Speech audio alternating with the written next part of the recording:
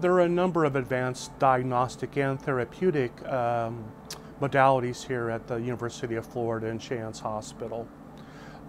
Starting with the diagnosis, we have endobronchial ultrasound that allows us to sample lymph nodes in the mediastinum and the hilum.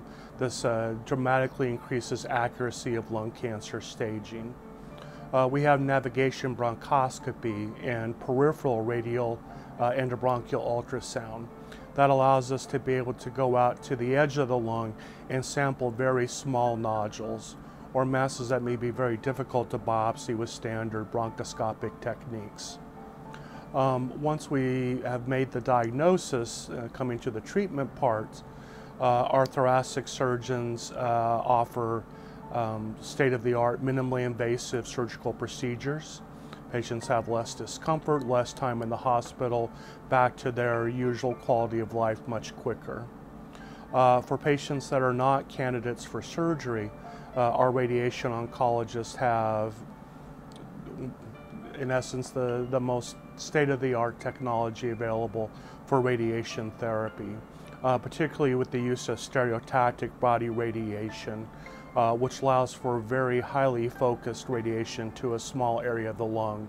That increases the tumor response as well as minimizes damage to the surrounding lung, which is often an issue for patients that aren't candidates for surgical resection.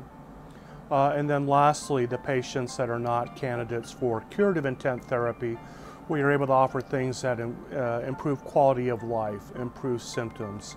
I can do things such as laser bronchoscopy to remove tumors from the airway, placement of stents to open up the airway from airways that are compressed by tumors.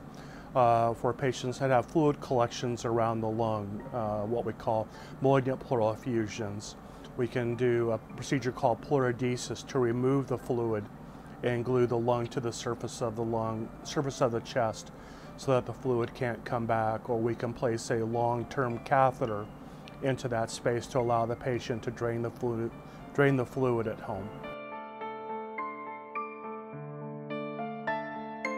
I think the advantages for getting lung cancer care at an academic medical center are really multiple. One is obviously our level of expertise. We're used to dealing with very challenging cases, cases that may not be straightforward, cases that really require involvement of multiple healthcare professionals.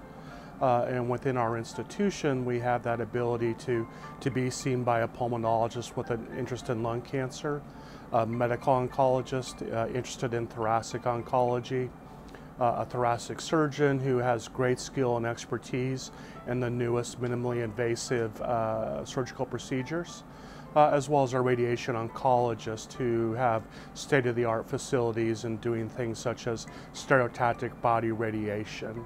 And so we're able to really bring that all together in one package for the patient. And most of those combination of things are really not present in most community centers.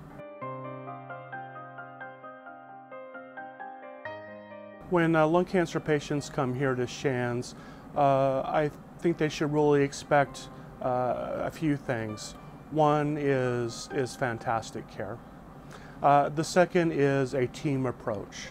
So being evaluated by multiple different specialties, and then expect us to sit down and come up with a treatment plan that's somewhat customized, personalized, if you will, but represents really state-of-the-art treatment, and know that they're going to get state-of-the-art care.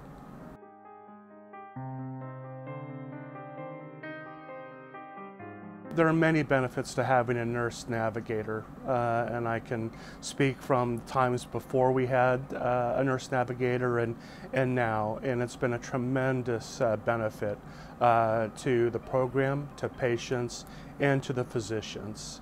Our navigator is able to be a first contact for the referring physician and for the patient. She's able to facilitate them accessing our system in a very timely fashion to make sure that we have all records, all pathology slides, any additional testing set up ahead of time. So when the patient comes here, they really do get a full evaluation from the very beginning.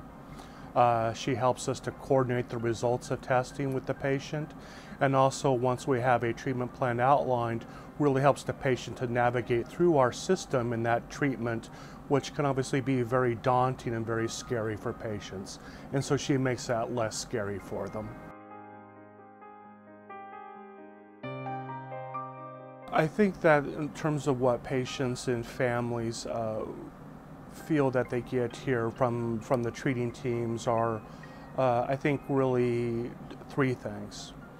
One is a great fund of knowledge that we bring to the table collectively. The second is confidence. Confidence in our ability, confidence in our treatment options for patients, and doing the right thing for the patient. And the last thing I think is caring. For all of us in the thoracic oncology program, we care deeply for our patients and we want the very best for them.